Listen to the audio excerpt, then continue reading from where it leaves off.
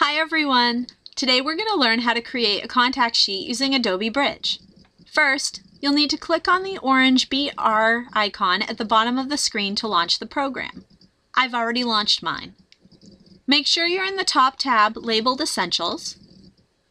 Next, we're going to select the collection of images we want to print. I've selected a series of glamour photos. We're also going to decide which images will be on the contact sheet by holding down the Control key on a PC or the Command key on a Mac. I'm going to take a moment to select my photos right now.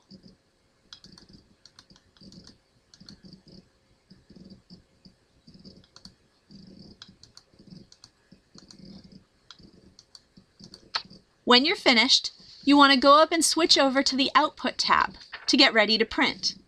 We are going to be printing this in a PDF, so it's important to click on the PDF tab.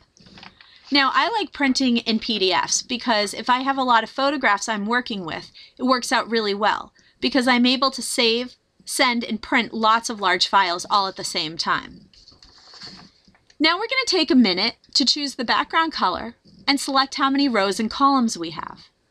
If you decide to select the background color other than the one you have, you can pick from yellow, green, blue, black, or white, any of the choices here. I'm going to go with white, but if you do change your color, you want to make sure that you hit the Refresh Preview button to see what it's actually going to look like. To decide how many columns and rows, you want to change these two numbers right here. Columns tells you how many pictures are going across, and rows will let you know how many pictures are going down. You can change this at any time, but we're going to keep it as is. I'm almost ready to print. But before I hit the Save button, I'm going to make sure that the View PDF After Save box is checked. That way, when I go to print the PDF, I can see what it's going to actually look like after it's been saved. Go ahead and click that Save button. You want to also decide where it's going to be saved to. I've selected my desktop.